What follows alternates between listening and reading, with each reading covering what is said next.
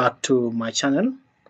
On this particular tutorial, I'm going to take you through ALX evaluation #1. That is a evaluation quiz on evaluation number 1, because we have already covered the evaluation quiz evaluation #0.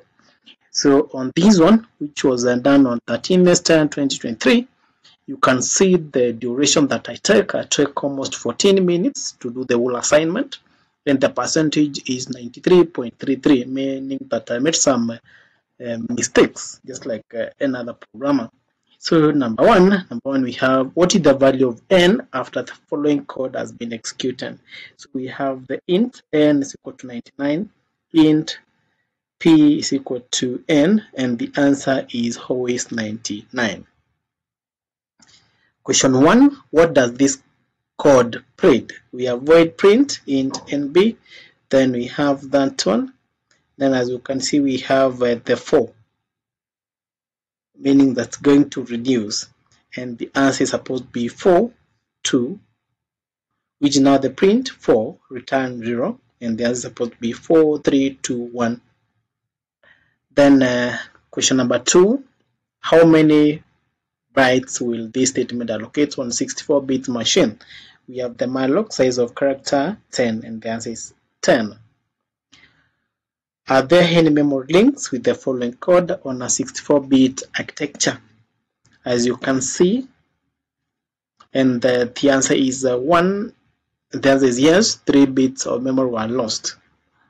Then number 4, this void, then the float is, it's an array of pointer to a function that takes an int and float as parameter and returns nothing.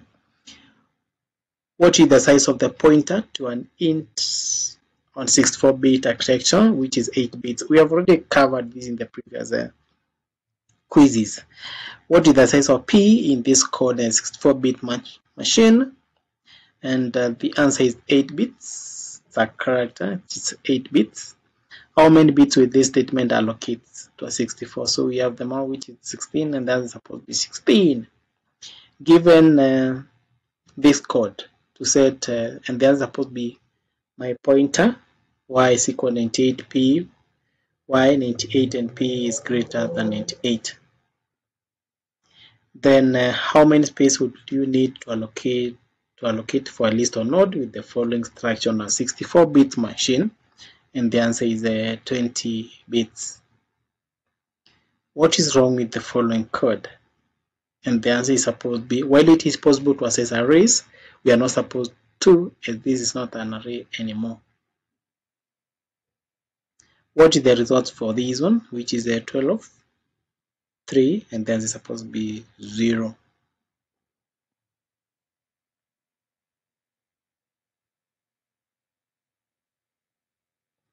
Then the next question, what does the macro table size expand to? And it will expand to, as you can see, we have that 7 buff size.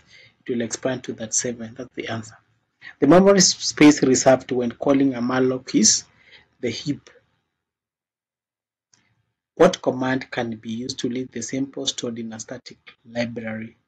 And the answer is you're supposed to select, and this is where the mistake was. We are supposed to select NM and AR. So those are the questions that we are supposed to solve on this particular evaluation #1. So for more details, if you at all you want the explanation part of each and every question, I've done another video of which I've explained on how to arrive to those particular answers. So you don't have to worry about this one. You can go this one as an overview so that you can have an idea, so that as you go to the other part, you'll get the explanation part of the whole project. So thank you for taking time. If you have any question or you need any clarification, just write down the question on the comment section. I will get back to you as soon as possible as I see your comment. So also don't forget to share, like, and also to subscribe. Let's continue supporting the channel. Let's grow together as we continue to learn together.